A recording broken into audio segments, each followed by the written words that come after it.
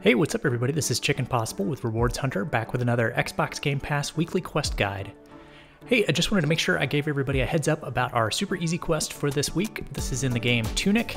This is worth 25 rewards points. It expires next Tuesday, and we need to just go ahead and launch the game. This one is available in cloud gaming, so you can launch it through the cloud if you like. I've already got it downloaded to my Series S here, so I'll just launch it, and pretty much the quest immediately unlocks after you do that. So we're going to have a guide coming out for the Batman Arkham Knight quest in just a little while.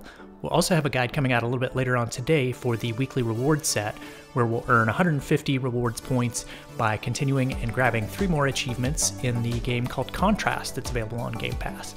So I'll look forward to seeing you all in those guides. Thanks for watching, everyone. If you found that video helpful, please be sure to click the subscribe button here on YouTube and hit that bell for notifications. You can also find some helpful links in the description of this video if you want to stay connected with us. Stay tuned for more Microsoft rewards and achievement guides, and I'll see you in the next one.